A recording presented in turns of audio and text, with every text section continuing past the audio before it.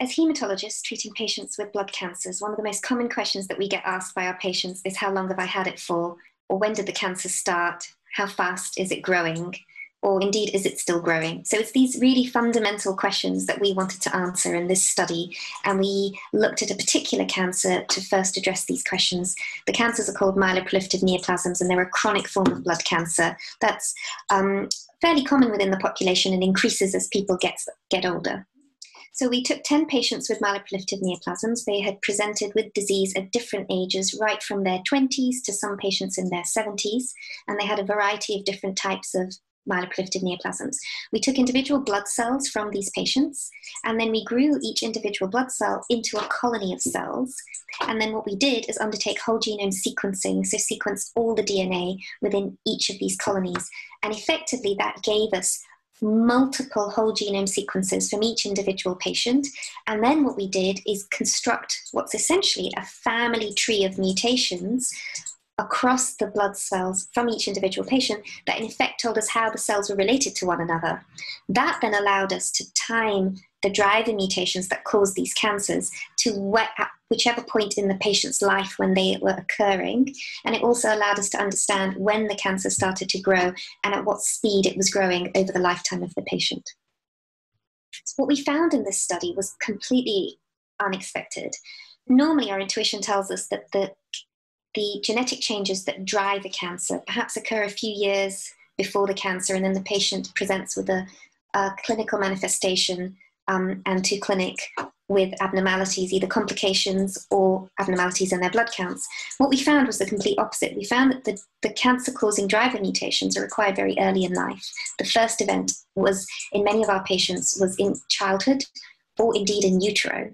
So for example, the JAK2 mutation that drives the majority of myeloproliferative neoplasms was acquired in childhood or in utero.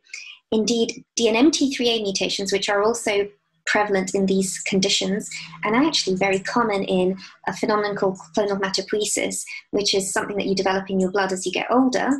This was also occurring very, very early, and in some of our patients, the earliest estimates were within days to weeks of conception in utero. So what this is actually telling us is that we acquire these mutations very early, and it is a period of lifelong outgrowth that then eventually leads to complications from this cancer. What we also found was that these cancers can, as they grow, pick up additional driver mutations, and often those additional mutations can be separated by decades across the patient's life. We then were able to estimate how fast these cancers grew, and we found that the cancers were growing at different rates in different individuals. And even when you looked at the same clone, such as a clone that had a JAK2 mutation, it was growing at different rates in different individuals, telling us that there's something else that predetermines how fast a cancer clone is going to grow, perhaps your germline makeup or the environment within which these cells are growing. What was quite striking, though, is that the faster the clone was growing, the quicker the patient presented with disease. So the rate of growth of the clone was strongly proportional to the latency to a diagnosis. And in addition, what we found is that because we could estimate how fast these clones were growing and when these mutations that caused the cancer occurred, we could backtrack and estimate when would we been able to detect these cancer-driving mutations in this patient. And we estimate that we would have been able to detect these mutations 10 to 40 years before diagnosis, which really then tells us that if we could detect these mutations early, and we could then estimate their growth rates, we could potentially in the future predict which individuals within the healthy population are on a path to future clinical complications. Well, in this particular blood cancer, many patients present with complications from their cancer at diagnosis, usually in the form of blood clots, either in arteries or veins. And so if we know that actually these cancers have been growing for a very long time in these individuals, then it begs the question, should we be identifying such individuals within the healthy population, estimating which patients are on track to having complications, and start to treat them early, perhaps with very safe agents such as aspirin or other agents that would prevent or reduce the risk of a blood clot. The other thing is that there are some agents in clinic that we use that are able to reduce the size of the tumors. And it also raises the question whether if we started to use those or tested their use at an earlier stage, might they be of benefit to stop or halt the rate of growth of these cancers.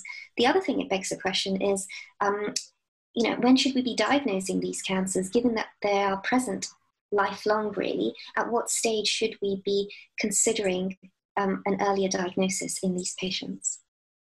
Well, one other thing we'd like to add is that the method that we used to time the origins and the trajectory of this cancer can actually be used in other blood cancers and indeed in other solid tumours. So this really now asks whether all blood cancers evolve in this way, or whether there are a variety of different paths to different cancers. So it would be really interesting to look at acute leukemia or perhaps lymphoid cancers to see what is the trajectory to these different cancers. And I think that knowledge is critical for programs aimed at early detection and prevention of cancer.